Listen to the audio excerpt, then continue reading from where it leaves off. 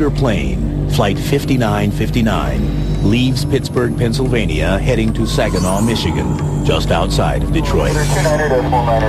It begins as a routine flight, but then the plane encounters a UFO.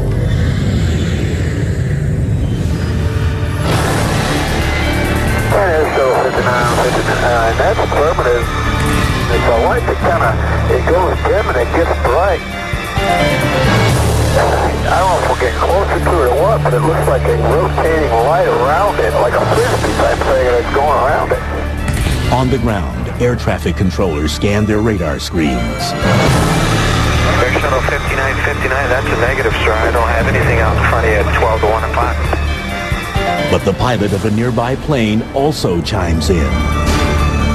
We can see a clear, relatively solid cloud deck below us. This is definitely a distinct whitish, it's looking a little red and greenish light sort of pulsating, and it is constant. It's not a beacon. Suddenly, the pilot of Flight 5959 is forced to take evasive action.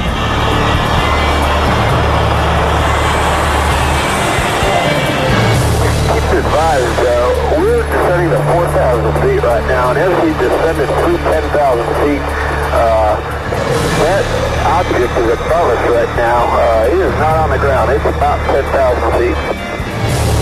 Okay, sir, we're checking on it right now. I still don't have anything out in front of you at all. I'll tell you what, that is weird if you're sitting there pulsating. This ordeal lasts nearly 20 minutes.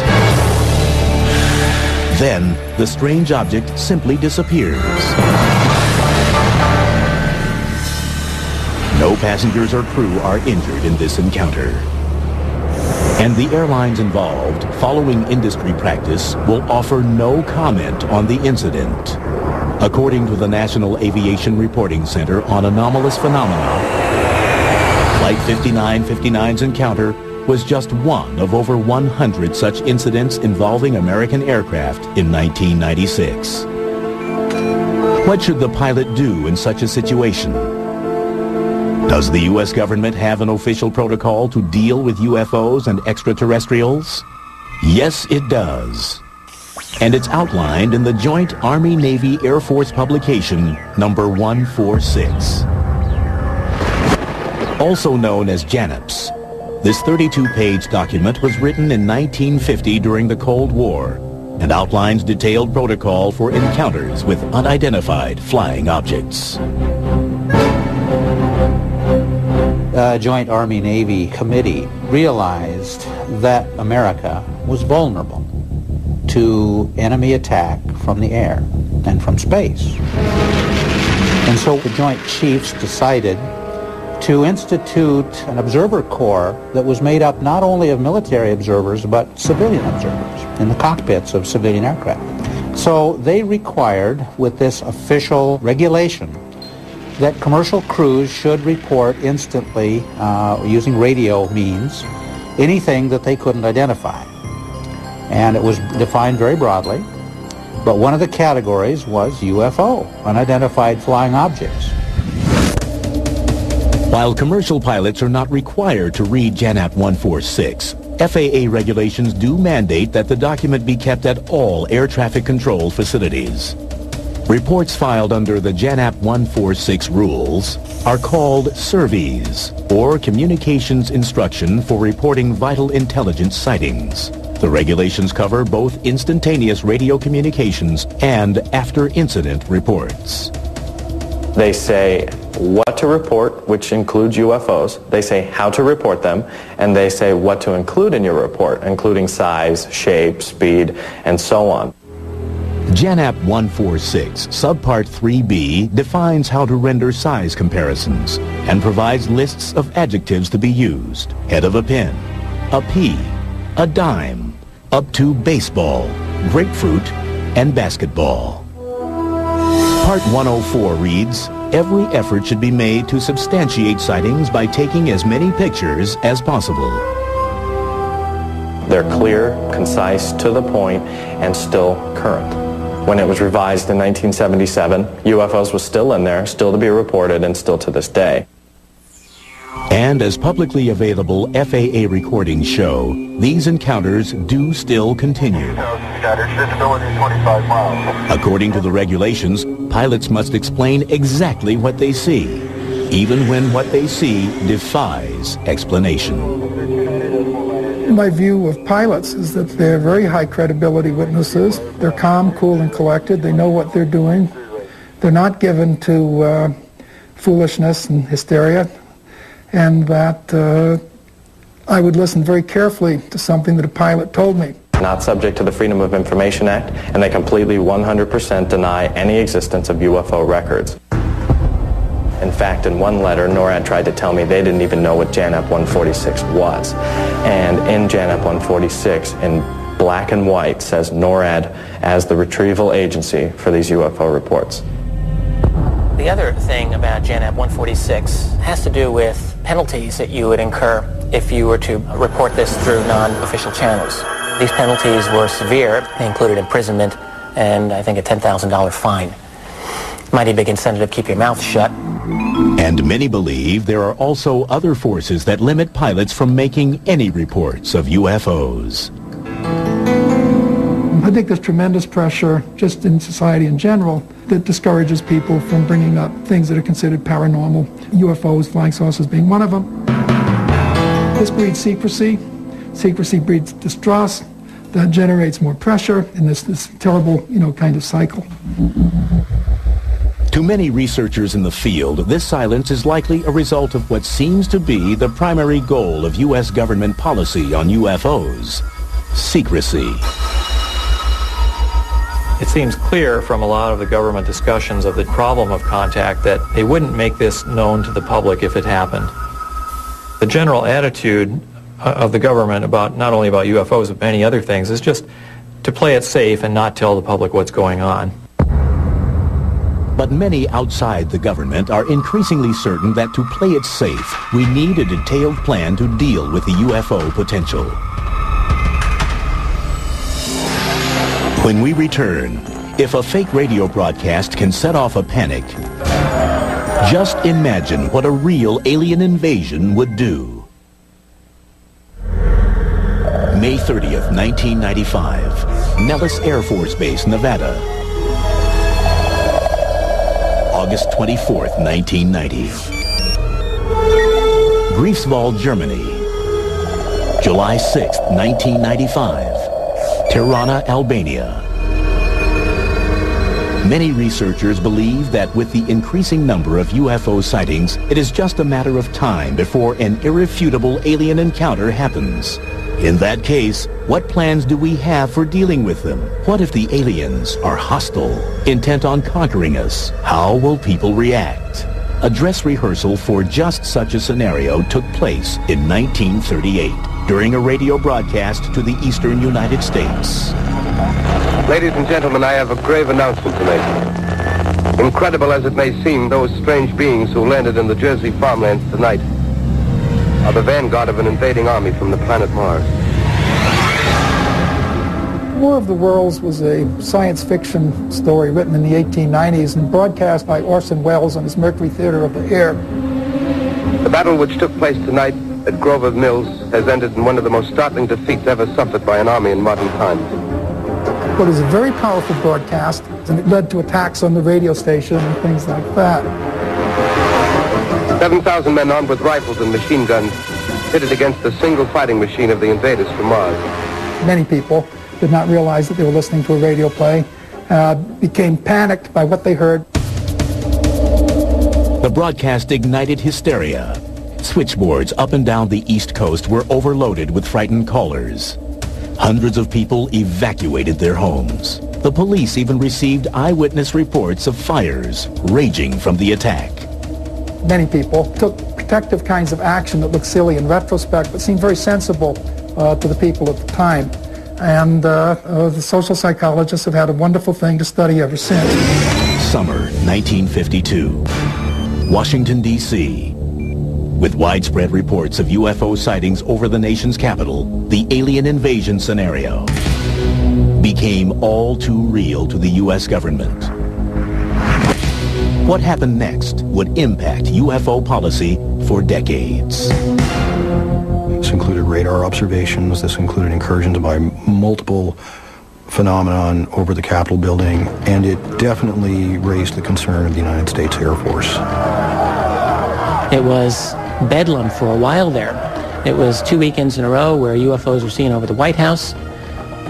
We know that President Truman was very concerned about this. The CIA was absolutely intent on doing something about this problem. In January 1953, the CIA convened a panel of scientists and military advisors to study the UFO issue, headed by H.P. Robertson of the California Institute of Technology. While the Robertson panel unanimously concluded that UFOs posed no direct threat to national security, the panel did suggest a plan for dealing with them. The Robertson panel concluded that it was in the best interest of the United States government to suppress media coverage of UFO sightings. And to do that, they recommended a number of standard propaganda methods. They wanted, first of all, to use ridicule to cast the subject into disrepute. And this was in the context of a training program that they wanted to put out, an educational campaign which would involve two components, training and debunking. They use the word debunking, and they actually say that the mass media should be employed by the national security apparatus of the United States to control the way the UFO subject was presented. United States UFO policy would continue to evolve. Evidence of this would be found in a report hidden in top-secret files of the Federal Archives for more than 30 years. Known in the UFO community as the Brookings Report, it was prepared for both NASA and the United States Congress. The Brookings Institute report dates from the very end of 1960.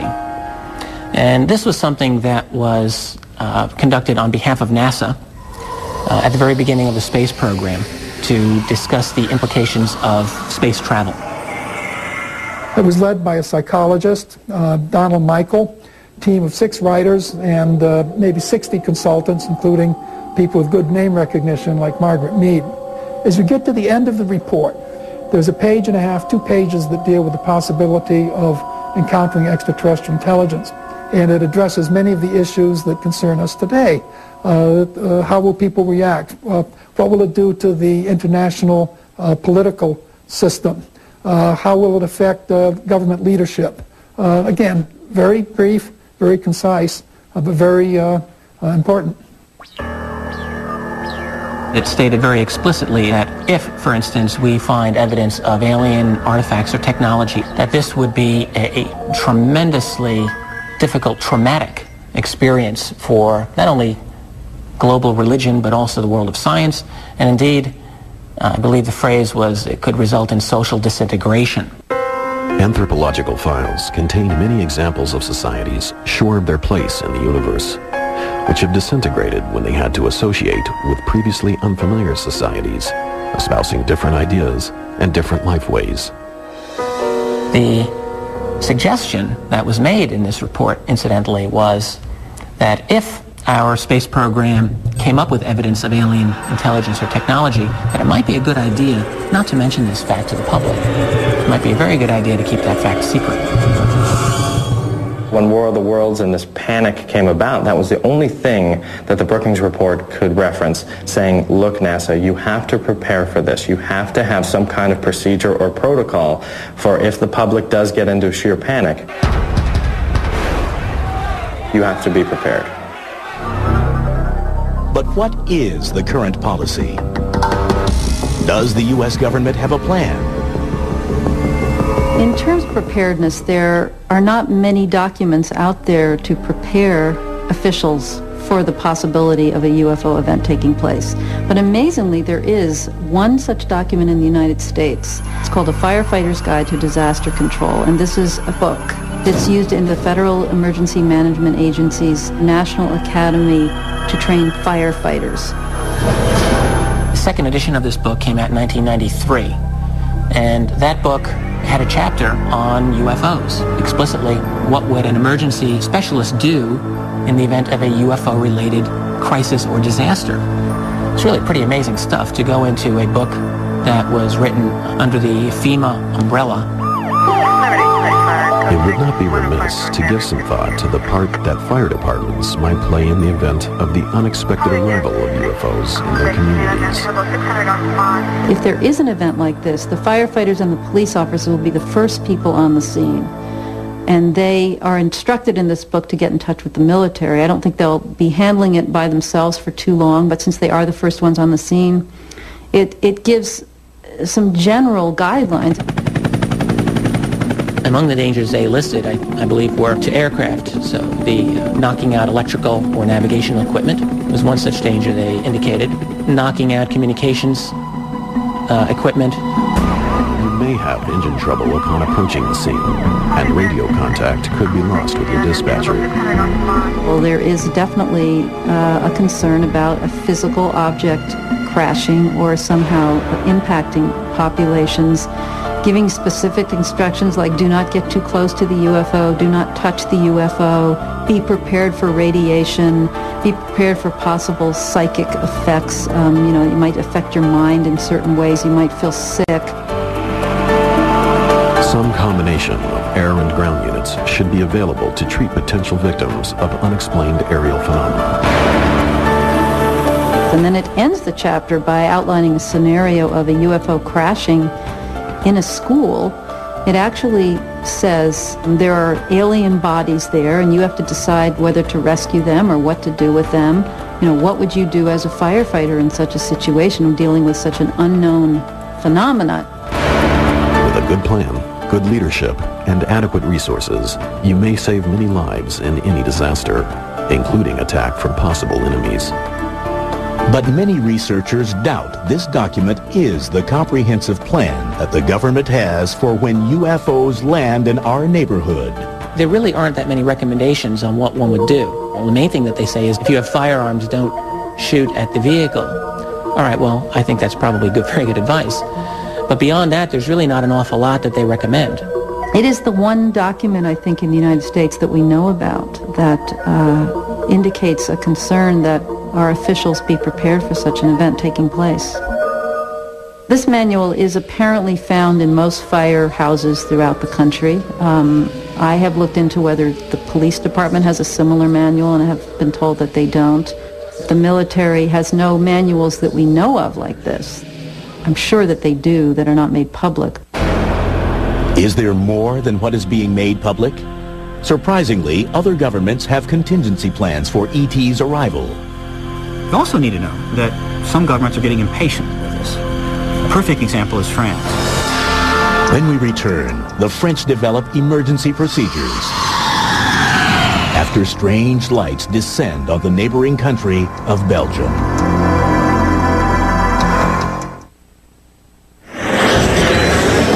Belgium, November 29th, 1989. Policemen on patrol outside the city of Eupen see a mysterious triangular object with blinding lights hovering over a field. For the police officers, it is the beginning of a 3-hour journey tracking the UFO across the countryside. For Belgium, it is the beginning of a nearly 2-year-long wave of UFO sightings. The significant wave of sightings over Belgium in particular in 1989 and 1990 of a triangular aircraft have yet to be identified to this day. On that first night, the police are swamped with telephone calls from 150 witnesses. Soon, sightings of the Eupen Triangle, as it comes to be called, are reported throughout the country. The UFO phenomena there results in an unprecedented level of cooperation between various government agencies and private UFO investigators. Some consider the actions taken in Belgium a model for developing a plan to deal with other UFO incidents. The Belgium Air Force quickly takes the lead in setting up a procedure for tracking this unidentified flying object. venu à la Colonel Wilfred de Browner, the Air Force's Chief of Operations, coordinates a special task force to work with local and national police agencies, as well as civilian UFO investigators. On the night of March 30th, 1990, the Triangle is sighted again. Two Belgian F-16 fighters are scrambled from Beauvechane Air Base. Despite flying for over an hour, the pilots are unable to make visual contact with the UFO, but do manage to record radar images of it. The encounter leads some to speculate that the Yupin Triangle is actually an American craft. If so, the most likely culprit would be the F-117A stealth fighter. This secret, triangular-shaped aircraft is designed to have a minimal radar signature, but sophisticated analysis conducted on both ground-based and on-board radar images of the Yupin Triangle calls this theory into doubt. According to the radar, the UFO could, within seconds, accelerate from 170 to 1,100 miles an hour and drop from 11,000 feet to near ground level. Maneuvers like those would generate an enormous G-force, far in excess of what military testing films show a human can endure, thereby dismissing the possibility of the UFO as man or American-made. The sightings in Belgium, whatever their source, eventually subside. But not before nearly 2,000 people report seeing that flying triangle. After that wave had passed, some members of the European Parliament wanted to organize a UFO investigative body, or actually they wanted to contract a French UFO organization to work with them to check into UFO reports that were on a European-wide basis. That organization is known as SEPRA, a French acronym for Service for Assessment of Atmospheric Re-Entry Phenomena.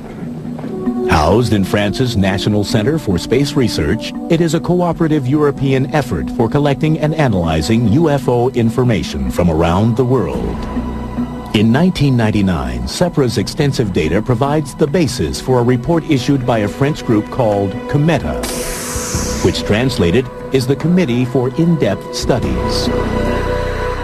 There have been various studies over the years, but this is really an historic study because of the caliber of the people that wrote it and because of the conclusion that they drew. And this study said a number of interesting things, not the least of which was that the most likely explanation for the phenomena studied is extraterrestrial. In light of this conclusion, COMETA laid the groundwork for determining a contact protocol in their official report titled UFOs and Defense, What Should We Prepare For? There's a lot of concern in the report that the lack of preparedness could lead to problems. It's because if an event happens, people are not informed as to what the phenomena is and how they should respond. The report clearly states, for the moment, they do not appear to be meddling in our affairs, but it is advisable to ask ourselves what they are actually seeking. What should we prepare for? How should we prepare for it? And that's what, in fact, these military officials and government officials were trying to come across with, is that there had to be a preparation for this. If we do nothing, the very principle of defense and air intelligence would be called into question. They recommend that a widespread training campaign be undertaken to educate people in official positions how to respond, what the phenomena is, what the evidence is, what they should do if they encounter something.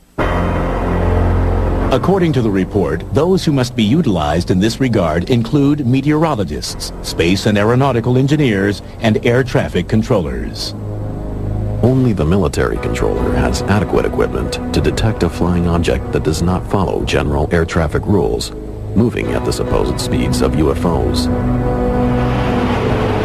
The report makes special mention of military pilots as our first means of intervention if, by chance, this were to prove necessary.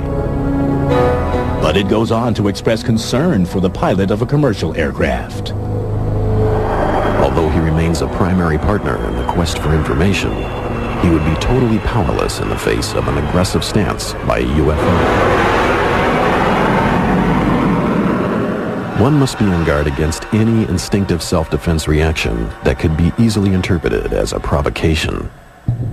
Part of the concern is not to initiate any actions that could be dangerous. For instance, at a military base, if staff witnessed an object and didn't know anything about what it might be, that there could be a reaction of hostility. For instance, they wouldn't know, are they supposed to be defensive towards this object? The Cometa report, although that was sent to the President of France, Jacques Chirac, and sent to a number of other high-ranking individuals, it's unclear what kind of impact the Cometa report has had on policy. The problem is that when you're dealing with figuring out UFO policy, you're trying to put together a big puzzle with half of the pieces taken out. And often they weren't taken out accidentally, they were taken out intentionally. So we don't have all of the information we would like. It's unfortunate, but that's the fact. Coming up, as Cold War tensions rise, the UFO problem threatens to trigger Armageddon.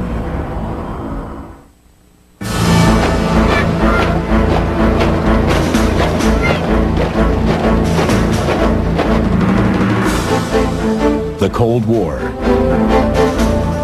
Across the U.S.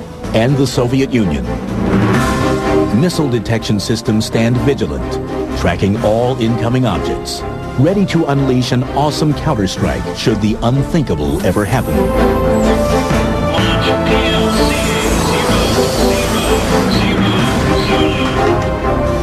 But what if the inbound object is actually a non-threatening UFO? Might fear of the unknown inadvertently trigger Armageddon? In 1971, just such a scenario was envisioned and planned for. In September of 1971, there was a nuclear agreement between the United States and the Soviet Union. There was one interesting part of that agreement which dealt with the need to be aware of unidentified objects for either country that would, possibly cause an alert status to go off. The historic agreement on measures to reduce the risk of outbreak of nuclear war covers a number of scenarios. Article 3 of the agreement states, the parties undertake to notify each other immediately in the event of detection by missile warning systems of unidentified objects, if such occurrences could create a risk of outbreak of nuclear war between the two countries. But the meaning of unidentified object has raised interest in some quarters.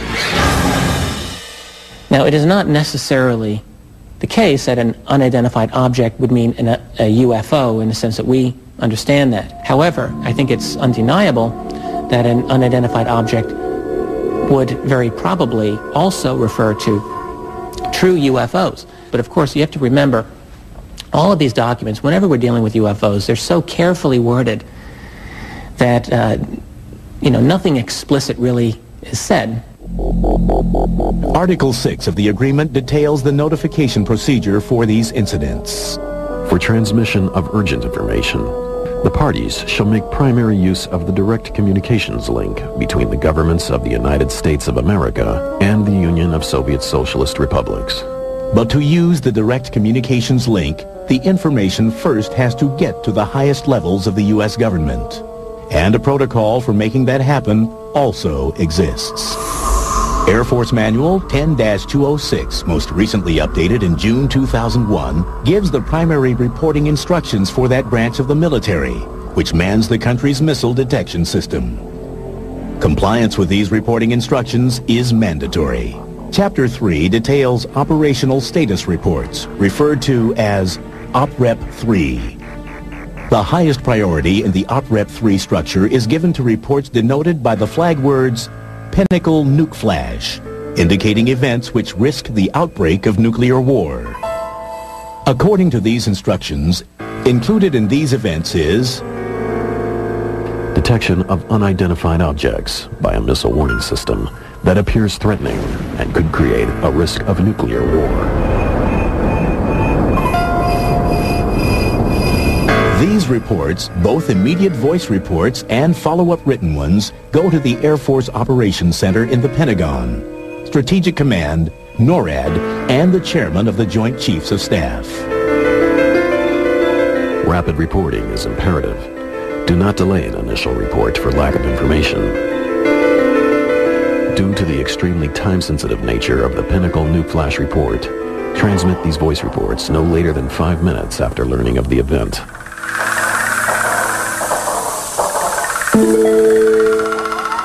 Though this Air Force protocol uses the term unidentified object, as did the U.S.-USSR agreement, many researchers have little doubt of its true intent. I mean, after all, within the U.S., there had, even by 1971, been a long history, very long history of significant, serious, grave airspace violations by UFOs. This had happened many, many times. We presume that the Soviets did too. They had a lot of UFO sightings of their own. Though what ultimately happens to Pinnacle Nuke Flash reports is cloaked under layers of secrecy, they do demonstrate international cooperation, which many think is the key to dealing with the UFO question. In 1977, an effort is made to put the United Nations in the center of implementing the UFO protocol. Grenada. Following a spate of UFO sightings over the tiny island nation, its Prime Minister, Eric Gary, proposes an initiative to incorporate the UFO problem into the UN's official agenda, and even calls for 1978 to be the United Nations International Year of Unidentified Flying Objects. But the Grenada initiative fails, garnering no preparation plans and no discussion of UFO contacts whatsoever. There are people that would prefer not to have any evidence of extraterrestrial life whatsoever, that it really violates their views of Earth, of how the universe works, of our sense of being distinctive and privileged by being what we are here on this planet. Still, the United Nations does figure into some protocol regarding alien intelligence, those dealing with an organization of astronomers called SETI, the Search for Extraterrestrial Intelligence. What the rules call for is, first of all, verification by different observatories, then reporting to various scientific agencies in the UN. Because the idea is that this discovery will be made, for all humankind. Coming up, a law authorizing the government to lock up people who have been extraterrestrially exposed. The search for extraterrestrial intelligence, or SETI, began in 1971 as a NASA program. It primarily uses radio telescopes located around the globe, pointed towards small sections of space to listen for anomalous signals sent by natural or extraterrestrial sources. SETI's kind of a fun program. Astronomers have told me that the odds aren't real high that we'll find anything out there, but I think it's a good idea. If we listen, we might hear something. If we don't listen, we definitely won't hear anything. Though the government stopped funding SETI in 1993, it continues as a private program. And should the search for extraterrestrial intelligence be successful and contact made, there is a plan for what to do. Called the Declarations of Principles Concerning Activities Following the Detection of Extraterrestrial Intelligence, the procedure calls for verifying plausible explanations, not making any public statement until evidence is credible, contacting the United Nations, and not sending any response to an extraterrestrial signal until appropriate international consultations have taken place. So even if it's a small possibility, I think it's worth it, just in case we hear something unusual. That would be an exciting day. Many researchers continue to believe the government has more extensive plans for when UFOs land here on our planet. But time and time again, official government secrecy surrounding the issue has stymied their efforts at discovering what these plans may be. The researchers in the field can only go so far because the government doesn't want it to go any further. And in the absence of honest, straightforward, and open engagement. You grab anything you can and try to find a connection. Some researchers believed that a now repealed federal law called extraterrestrial exposure was that elusive connection. The law was passed by the U.S. Congress in July 1969, just days before the Apollo 11 astronauts landed on the moon. Tranquility Base here. The Eagle has landed. It authorized NASA to quarantine under armed guard any object, person, or other form of life which has been extraterrestrially exposed. But what does extraterrestrially exposed actually mean? That document, I think, has been greatly misunderstood and misquoted and taken to mean that it deals with alien life forms, for instance. Well, I first came to NASA in 1964 during the Gemini program and then on into the Apollo program that took us to the moon and back. Well, I remember very clearly the concern was that if there are microbes on the moon, we didn't want to bring them back here and then contaminate our planet. While the extraterrestrial exposure law may not have been the smoking gun some researchers had hoped for, many believe that we can learn something about the government's plans for UFOs by looking at other programs in the intelligence community. I do believe that it's most likely that the U.S. government would be the dominant player in determining a UFO policy at the classified level.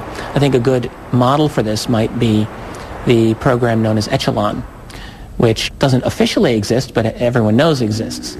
This is a electronic intercept program led by America's National Security Agency in conjunction with the NSA equivalents of Britain, Canada, Australia, and New Zealand.